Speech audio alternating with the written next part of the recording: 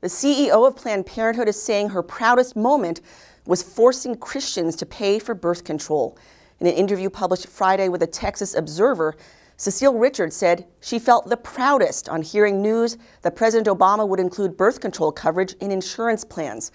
The coverage in question is currently being addressed by the U.S. Supreme Court as multiple Christian organizations and businesses are challenging the law mandating that they cover birth control despite their deeply held religious beliefs opposed to it.